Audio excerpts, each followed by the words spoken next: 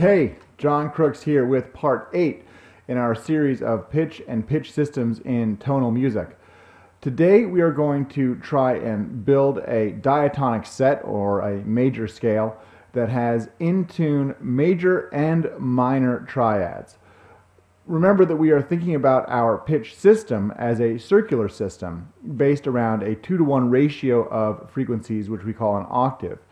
So in a previous presentation, we did build a Pythagorean scale, which was built entirely around 3 to 2 fifths. And this got us a great sounding major scale that was almost circular, except that B to F is not a perfect fifth, it is a tritone.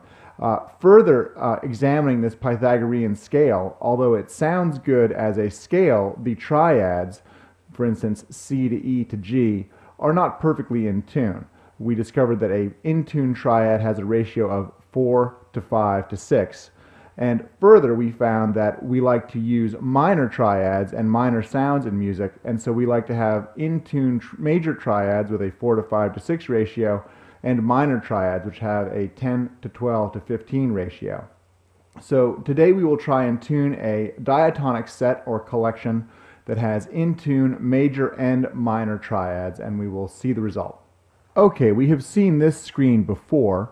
Right here we have our circle of thirds, which is a diatonic set of 7 thirds, where all the triads, the major triads, are just triads, 4 to 5 to 6 triads. And over here we have an XY oscilloscope where we can see 3 pitch relationships laid out on 2 axes. What we're going to do today is try and find out if we can tune a diatonic set that has in-tune major and minor triads. And a general note, throughout this series of presentations I have been showing us several ratios and saying that they are either 4 to 5 to 6 or 3 to 2 or what have you. I have not been actively doing the mathematics for the most part of these ratios. So what we see are these final numbers, and I encourage you, if you want to make sure that my math is correct, to go and use a calculator, pause the screen at any time you'd like to, and see if my math is correct. And also just get your own tactile sense of how these ratios are working in terms of frequencies and numbers and ratios. So we did this successfully in a previous presentation. We built our set of major 1, 4, and 5 triads that were all just and in tune. 1, 4, and 5. And again, this harkens back to the cell phone ring that we heard a few presentations ago, where we go ba-da-da, or F-A-C, G-B-D, C-E-G. And this really is a very important part of the tonal system. And these triads, unlike the ones we developed using a Pythagorean stack of pitches, are in tune and sounding good. So now let's look at a just one triad, and let's just remember some of these numbers here. And another thing to keep note of is that occasionally I'm going to do an octave change so that the pitches we are hearing over here and seeing are double what we see here on our circle. That's because higher pitches are easier to hear when they're streaming over the internet. So if you see a discrepancy between some of the numbers here in the circle and some of the numbers over here, it is because I have just raised them or lowered them by 1 octave. So here's our A440, C264, and E330 hertz. And let's just listen to our just one triad. Again, that's our major triad. And let's move over now to a 1 minor triad. Okay, there we can hear that sound. Da, da, da. It's a minor triad. And if you see right here, although this C is 264 hertz here, I've doubled it to 528 hertz, similarly with the E. But it's still the same, right? Because all 2-to-1 ratios in frequencies sound roughly the same to our ear. And the numbers work out great. We can have a just one triad and a 1 major triad and a minor triad, and we don't have to really change anything in the frequencies. Things have worked out very well for us there. Now let's listen to our 5 major triad, G, B, D, and our 5 minor triad. Again, this will be built on the pitch E, because the 5th degree of our relative minor is E, A, B, C, D, E, 1, 2, 3, 4, 5. And this is getting a little bit into the realm of music theory, tonal theory, which we're not discussing so much, but you can keep up at home if you look it up on Wikipedia or something like that.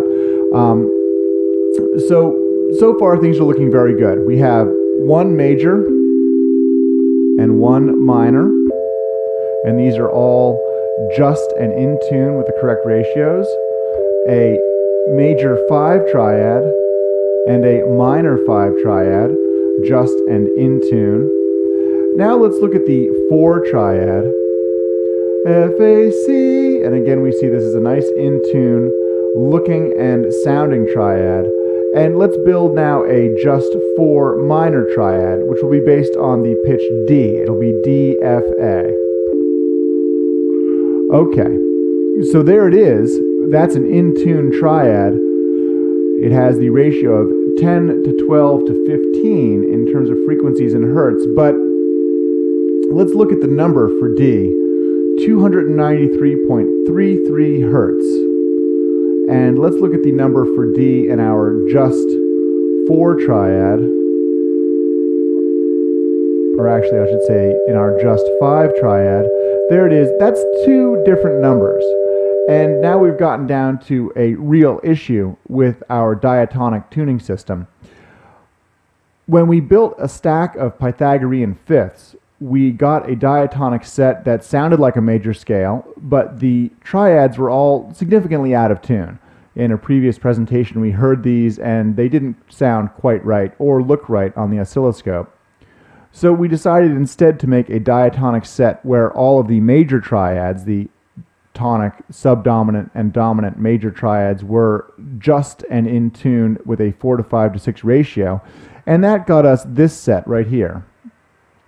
Now, when we tried to add the minor set to this group, we came up with a little bit of a problem, which is namely this pitch D. In order for us to have triads that are minor and in tune, we end up with 2 different pitches called D. And this is a phenomenon called a comma, and we can see it right here. There are 2 different pitches called D. One is 297 hertz and one is 293. And when we hear this small difference, it is pretty unpleasant. And we can see also the waveform is quite irregular.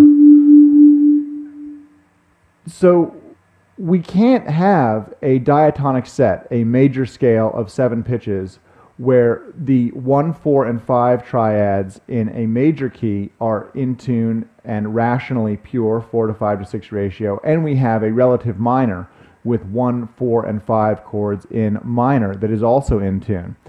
And this phenomenon, which we call a comma, is rather pervasive and causes a lot of problems when it comes to trying to tune a system for tonal music. So we see a circle of thirds with 1, 4, and 5 minor chords all in tune, and one for 1, 4, and 5 major chords all in tune, and we get 2 different pitches called D. Now, when we look at our pianos or guitars or any instrument with fixed pitch, we don't see 2 different keys or 2 different notes for D, one for when we're playing in major and one for when we're playing in minor.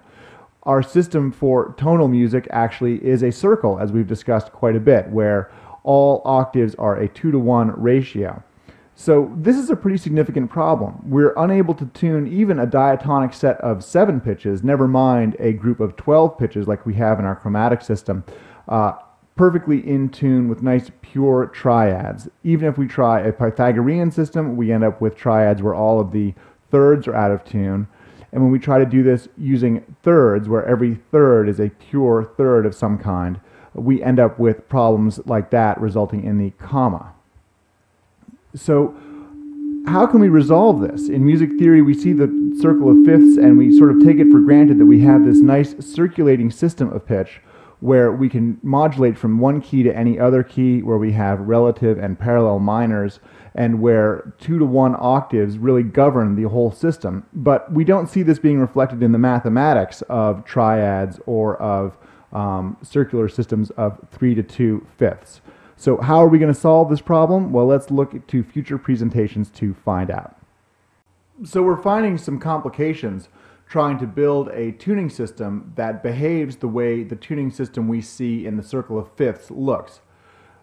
We tried building a diatonic set of 7 pitches using a stack of fifths, which is called Pythagorean tuning, and we got a diatonic set that sounded like a major scale, but whose triads were all pretty out of tune. We decided to make the circle of thirds our governing principle and found a set of 3 major triads that were in tune and a set of 3 minor triads that were in tune. But when we put them together, we find this thing called the comma, a small gap in the circular system. So it would seem that although we really use tonal progressions every day in music and take for granted the idea that we can modulate from one key to any other without there being any significant intonation problems, we have trouble doing the math to create this even using just a 7-pitch diatonic set.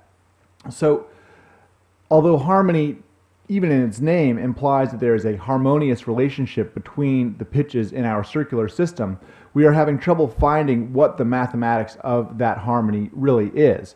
Pure ratios sound good and look good in an oscilloscope, but they are hard to make consistent through even just a 7-pitch diatonic set.